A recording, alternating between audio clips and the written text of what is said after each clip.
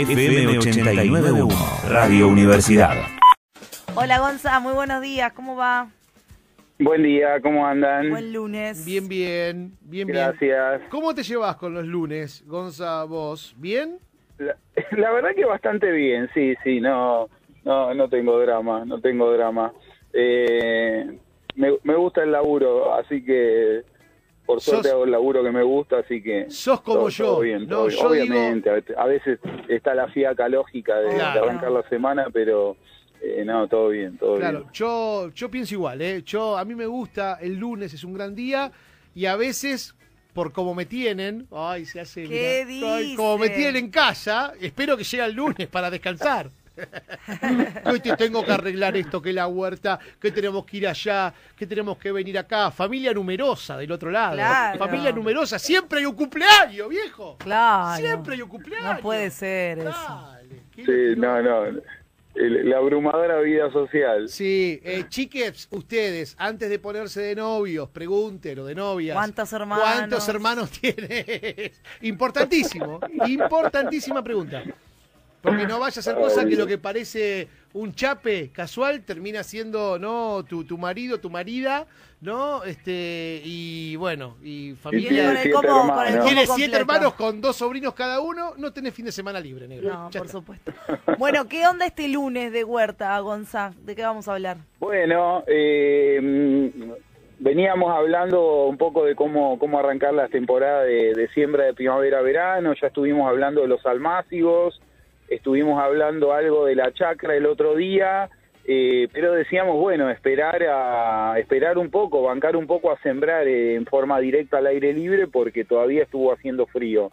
Seguimos un poco con la tónica similar a la semana pasada, ¿no? El sábado, por ejemplo, en algunos lugares, heló. Así que en realidad ya suponemos las heladas van siendo más suaves. El otro día alguien me preguntaba fechas probables de las últimas heladas en Buenos Aires, y tenemos fechas probables hasta octubre en realidad, pero en general mucha gente ya empieza a sembrar al aire libre. Sobre todo, y yo quería hablar un poco de las que van las siembras directas, ¿no? Porque son plantas que las vamos a sembrar y va a ser más difícil protegerlas del frío. Claro.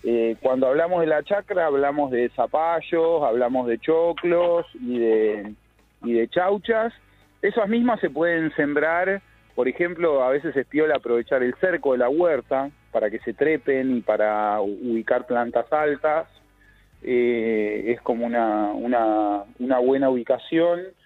Otras que van en siembra directa, que también son sensibles al frío, todas las parientes de los zapallos, zapallitos, zucchinis, pepino, melón, sandía, todas esas también. Mates y esponjas, que también son parientes muy cercanos. Sí. Me mató la sandía como pariente de zapallo. No quise interrumpir, pero bueno. Porque soy un tonto, porque me sorprendí, porque no sé nada sobre esto. No, son la verdad que son parientes como muy cercanos. Mira. Algunas de estas inclusive son más amantes del calor que los zapallos, ¿no? Claro. Sandía es una de ellas, claro. Mates y esponjas y demás son plantas que les gusta mucho el calor. También a veces hay gente que le hace pequeñas protecciones, ¿no?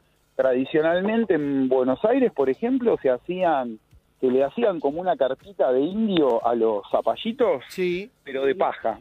Claro. Con la abertura, con la puerta de la casita, igual que una carpita triangular de los indios de Norteamérica, sí.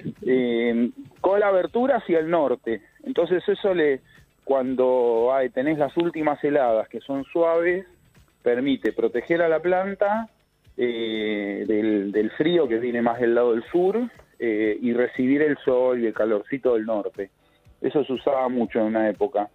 Es medio ir haciendo un malabarismo en esta época, porque uno está con ganas de sembrar y de aprovechar toda la temporada de cultivo de primavera-verano, pero a la vez corres algún riesgo de, Claro. de que te caiga una helada y tener problemas. Sí, y sobre Así todo, que- a mí me gusta, me gusta más lo que se cosecha en verano que en invierno, ¿no? Entonces estoy como con ganas Claro, que las llegue, expectativas. claro, como que llegue esa cosecha de verano que lo que cosecho finalmente, las frutas que aparecen en verano, las verduras también, como que me gustan más, ¿viste? Entonces... Sí, en realidad no es algo personal, es muy cultural. Claro, puede Tenemos ser. muy metido en nuestra cultura, en lo que nos gusta, en nuestra alimentación, Puede ser. muchas hortalizas que son de primavera-verano. Sí, sí. Eso es así, por eso, además el laburo es más agradable al aire libre y demás, entonces Claro, es también. normal que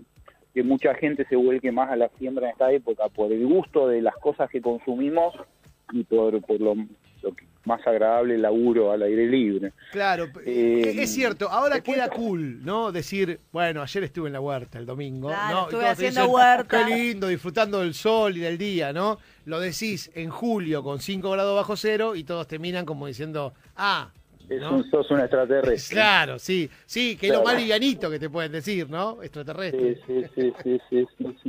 Sí, bueno, en realidad, hay un tema de la moda, de la huerta. También. Yo creo que alguna vez comenté, yo no soy muy partidario de las modas, ¿no? Por eso valoro el Pro Huerta, es un programa que existe hace tantos años, más allá de las modas, porque eso nos va permitiendo ir, de algún modo, haciendo cultura, hacer una huerta, que no sea una moda, sino que se vaya convirtiendo en algo como un hábito, como algo habitual. Ay, Y se cortó. Bueno, se cortó. se cortó. Le mandamos un beso a Gonzalo Pares, que nos trajo un poco, una vez más, a la Pachamama, al aire del 89.1, la huerta. Yo la verdad que tengo huerta, ¿no? En casa y está buenísimo, está buenísimo. Lo hemos repetido hasta el cansancio, pero los sabores son otros, ¿no? También lo que comés, porque vos sabés cómo regaste esa huerta, de dónde cómo, lo traes, claro. de dónde viene, hacia dónde va. La verdad que es muy interesante.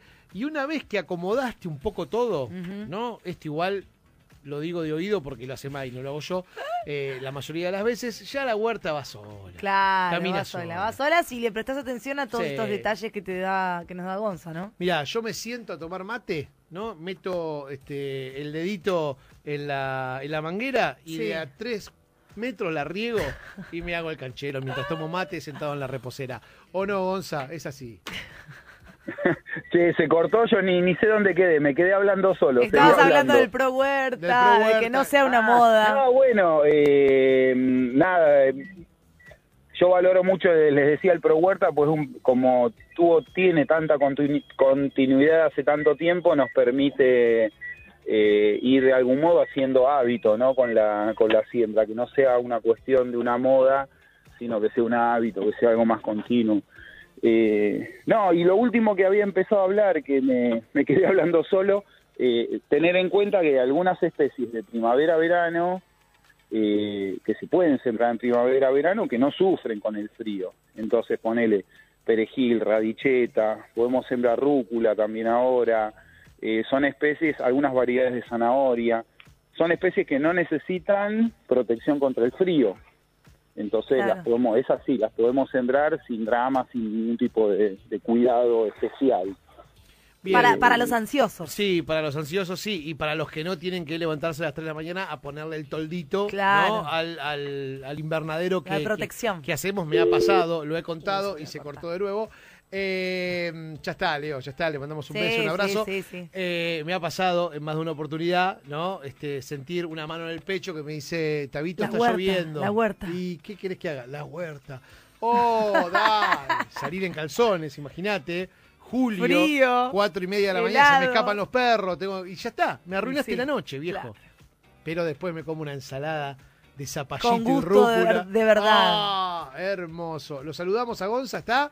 Sí, bueno, Gonza, te Sí, saludamos. estoy, lo que pasa es que estoy viajando y se ve que se va la Claro, señal, algo claro. pasa. No te preocupes. Te saludamos, gracias y será hasta el próximo Abrazo grande. lunes. Abrazo Nos grande. vemos. Desde la Universidad Nacional de La Matanza, Radio Universidad FM 89.1. Siempre cerca.